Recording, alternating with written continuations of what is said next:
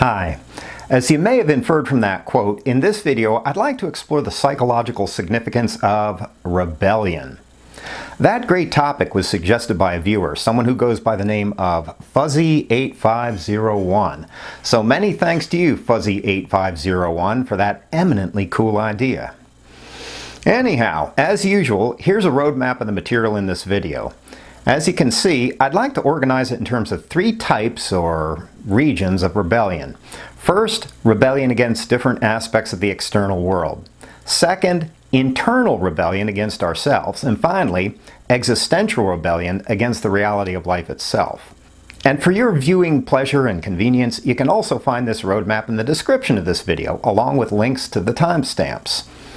However, before getting into those three types of rebellion, I'd like to talk for a minute or two about what I think is one of the best models for understanding it generally.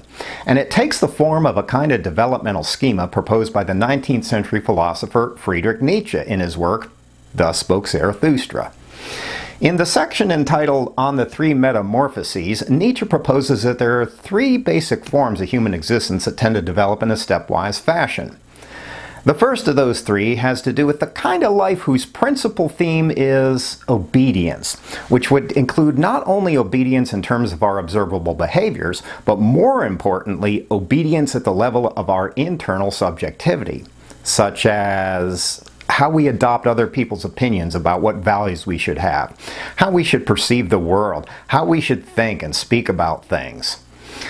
Nietzsche compares that very docile, obedient type of life to a camel, which for him is basically a beast of burden. In other words, one way of living life is to go around carrying the weight of other people's values and habits without thinking too hard about it.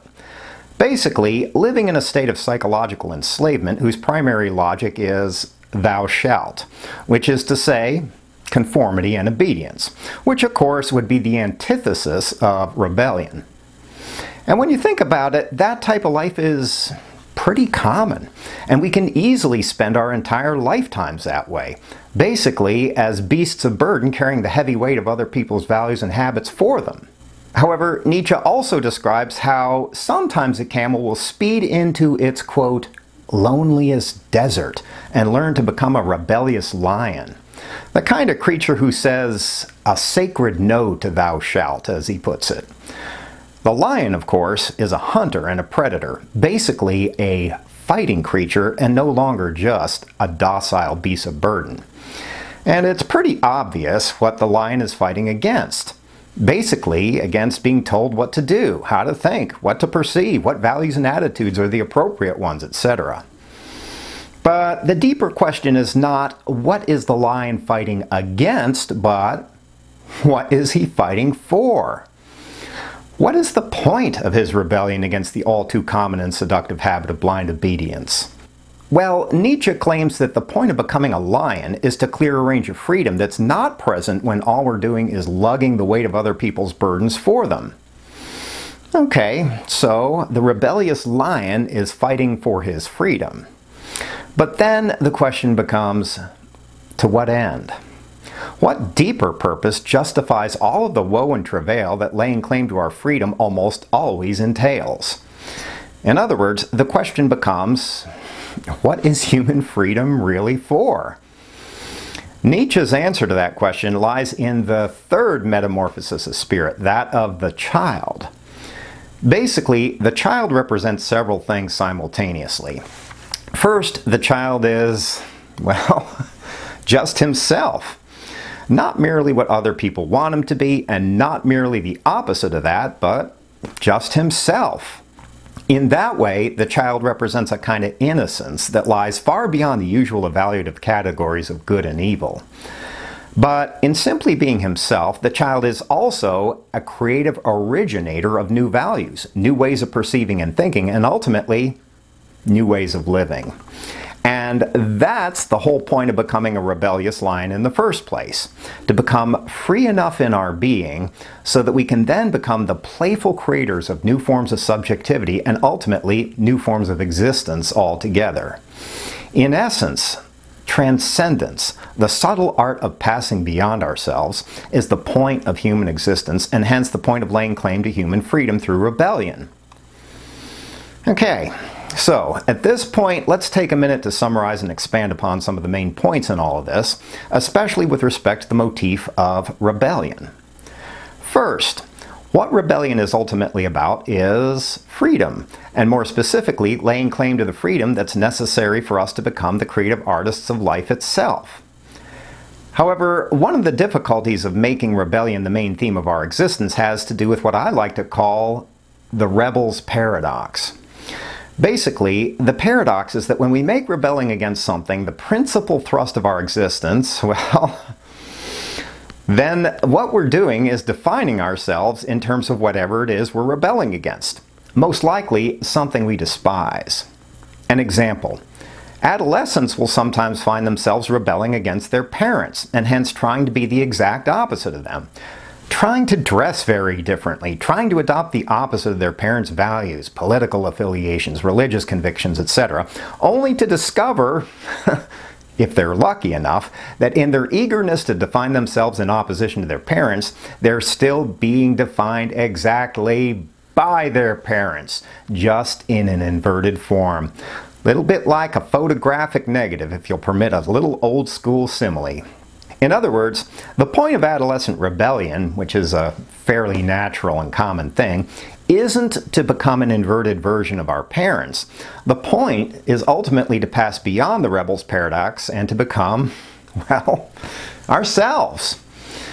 And finally, part of what makes Nietzsche's schema interesting and somewhat disquieting is that it's a way of questioning how we usually construe moral development, which would be to think of moral conformity and obedience as the highest, most desirable state. For Nietzsche, behaving like a morally appropriate robot or camel is actually the least developed form of spirit. To be an inappropriate rebel who stubbornly refuses to carry the burden of other people's morality for them is actually a higher, more developed form because it takes a much higher level of perspicacity, courage, and backbone to deviate from the dictates of the blinkered herd. And to be an amoral child who has transcended the paradigm of good and evil altogether is a higher form yet, because the child's way of being is what gives birth to new forms of value and perception and new patterns of life altogether, which is ultimately humanity's deeper purpose and destiny in the first place. And personally, I find that that's a crucial insight that practically all of today's forms of social activism are missing, which of course is one of today's most common and popular ways of rebelling against different aspects of our world. The political aspect, for instance, or the economic or ideological ones. Following Nietzsche's analysis, it would be a mistake to think that a lion-like rebellion against our world's status quo will actually produce genuine and deep change in it. That's because real change issues from a very different source, the child's playful creativity, especially at the level of our perception and subjectivity. In other words, the reality of human existence is that the coercive logic of the activist's clenched fist hardly ever forces our world to change or develop in any significant way. Instead, that logic mostly just produces hardened resistance and oppositions to its own stated goals, even when those goals are self-evidently positive and in our world's best interest. Personally, I'd say that it's pretty easy to observe that dynamic in today's political arena. But if it still seems a little abstract and counterintuitive, let's bring it down to a more immediate personal level. Think about it. How often do you really change in your heart and mind? You know, the places where it really counts, just because someone is trying like hell to shame and bully you into it. If I were to tell you, you better start loving your fellow man, you dumb, deplorable fascist, how are you probably going to react to that? Think about it for a second, because I bet that the last thing you're going to feel like doing is loving your fellow man, even though it's not a bad idea to do so. Basically, the point is that belligerent, rebellious lions don't really change the world. Playful, creative children do. As Nietzsche once again puts it, thoughts that come on dove's feet guide the world. In other words, it's not the strident, clamorous voices braying on the nightly news that compel our world to give birth to something beyond itself, but those that are barely perceptible amidst all of our world's moronic din and cacophony. Or, to put it another way, those of us who are desperately trying to force our world to change aren't going to be the ones who actually change it. Surprise! Of course, as Nietzsche says, rebellion can be an important step in that direction, as long as it doesn't degenerate into just another form of obedient, burden-carrying roboticism. The kind where supposed rebellion becomes little more than an ideological fashion statement, or an exercise in the crude self-aggrandizement of virtue signaling, tendencies which seem all too prevalent in a lot of today's activism, which is probably a big part of why it's so commonly lampooned by way of the now ubiquitous NPC meme. However, like I mentioned earlier in this video, rebellion can also play out in a much more internal way. Basically, the kind of rebellion that occurs within ourselves rather than in reaction to the workings of the external world. But what is it to rebel against ourselves? Well, internal rebellion basically has to do with perceiving our faults and shortcomings and then adopting an attitude of defiance toward them, refusing to be enslaved by all that's cheap and hollow and counterfeit in our souls. You know, everything that seems all too warped and all too inauthentic. And at this point, we're starting to get close to the terrain of self-hate, which isn't necessarily a negative thing, especially since it can spur us toward changing our lives for the better. However, since I recently made a video about that, if you want to hear more about the positive value of self-hate, I'll put a link to it in the description section of this video. But suffice it to say that internal rebellion first requires developing a capacity for a reflective self-perception, which in turn requires a certain measure of unflinching honesty.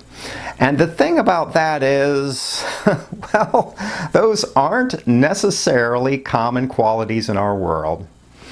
Sure, they're the kinds of things that we all like to think we possess in abundance, but the unpopular reality is that very few of us actually do. When it comes down to it, most of us are basically camels in our own interiority, simply thinking of ourselves as basically good, smart, decent specimens of humanity without any serious flaws that really need to be addressed.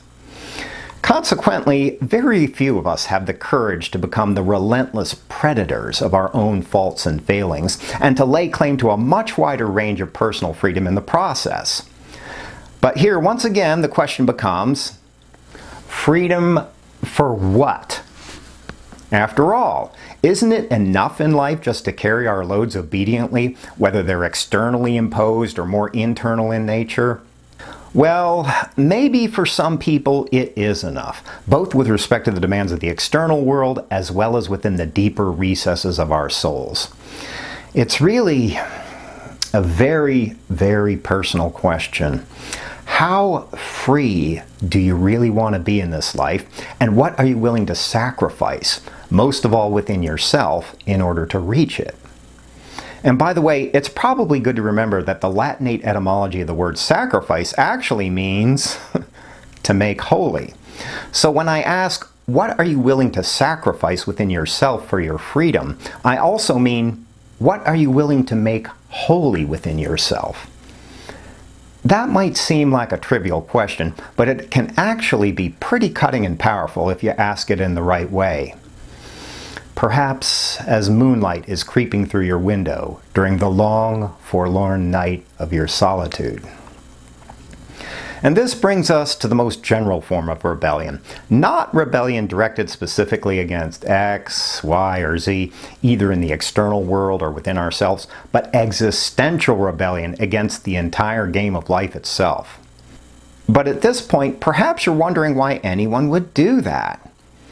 Well, the answer is that when you think about it, life is actually pretty absurd and unreasonable a lot of the time.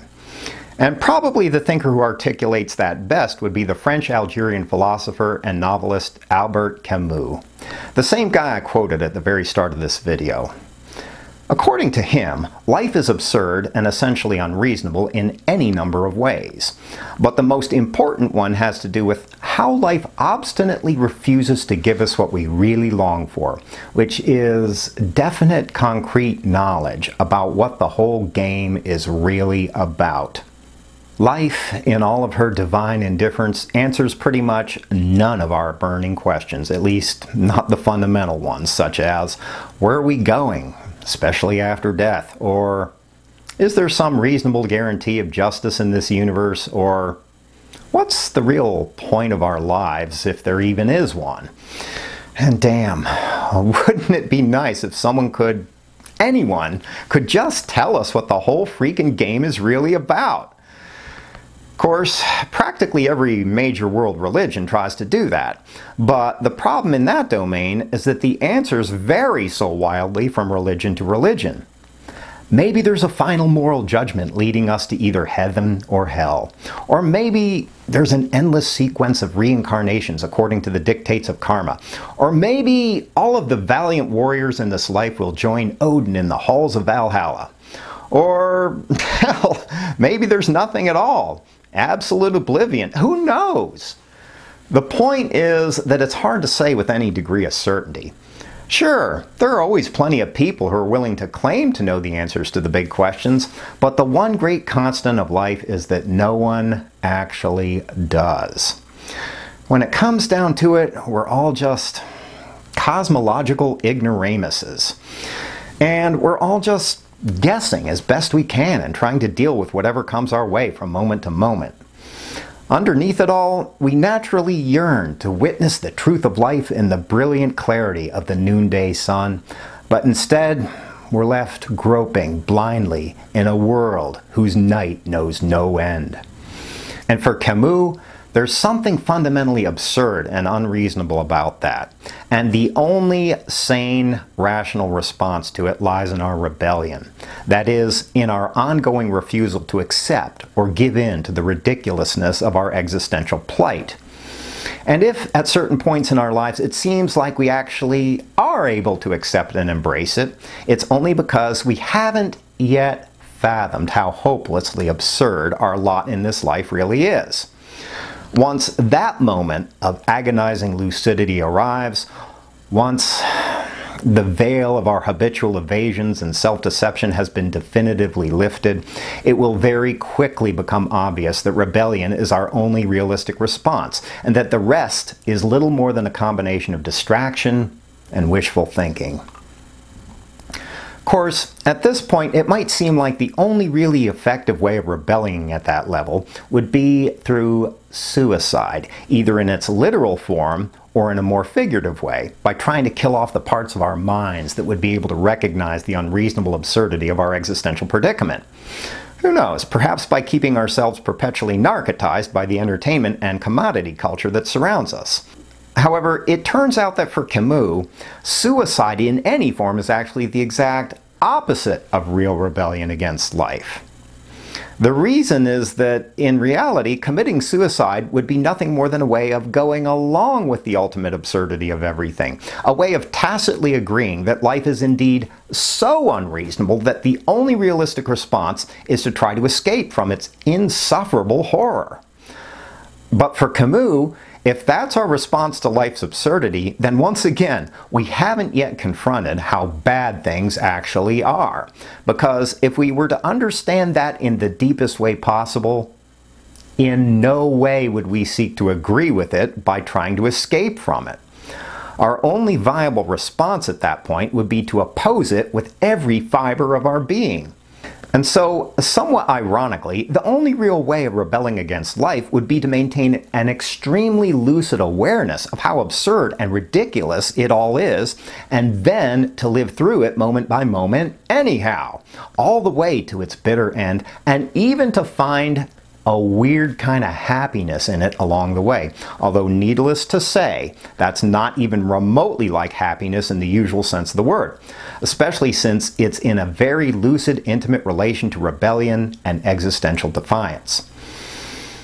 It's a little bit like how if we're condemned to prison, in much the same way that we're condemned to live out a life in this world, the most defiant attitude would be to get into the experience as much as possible, to become enchanted with whatever we're experiencing in it, and in a strange paradoxical way, to find a kind of happiness in it. That's defiant because, unlike trying to escape our condemnation, getting into it essentially negates its character as a condemnation. After all, if someone wants us to suffer in prison, but we actually manage to have a good time instead, even in the midst of all of our pain and loneliness, well, then the condemnation isn't working because our rebellion has managed to negate it and has turned the experience into something else instead. Okay, so at this point, let me move toward ending this video, as I usually do, by offering a few prescriptive suggestions to consider. First, if you find yourself in the throes of rebellion, either against the world or against yourself, or even against life in its entirety, well, ride that experience for all it's worth. It's a perfectly understandable human response to a stupid world and to the stupidity that resides in all of us. After all, rebellion is an exhilarating, emotionally exciting experience and part of our very human birthright. And in the spirit of Nietzsche's analysis, see if you can let your desire for rebellion, your longing to say a simple no to all of the myriad thou shalts of this world, let that moment be your moment of liberation. See if you can let that experience detach you from the seduction of living like a glorified beast of burden. But at the same time, be wary of letting all of that excitement draw you back into the maddening crowd, where rebellion becomes just another facade for a new type of conformity and obedience, just another empty virtue-signaling fashion statement. Remember that your real rebellion, the rebellion that stirs in the secret depths of your heart, isn't about drawing you towards some new herd of bleating sheep, but about a very personal form of liberation, the kind of liberation whereby you might eventually start to fulfill your own unique, luminous destiny in this life. And along the way, try not to become too infatuated with the fantasy that your rebellion will somehow change the world. Remember that whether you rebel against it or not, the world will continue to be the world, and other people will continue to be what they are, irrespective of your eagerness to force them to obey your own personal ideology and agenda. And finally, remember that at the end of the day, our lives change mostly as a function of our ability to accept them as they really are, and to love them despite all of the powerful, convincing reasons we all have to do otherwise. Because in the final analysis, there will always be 10,000 great reasons to rebel against the way things are, and the way we ourselves are, and only 1 or 2 good reasons to fall in love with them, and hence to allow them to pass gracefully beyond themselves. Basically, remember that in the end, love wins.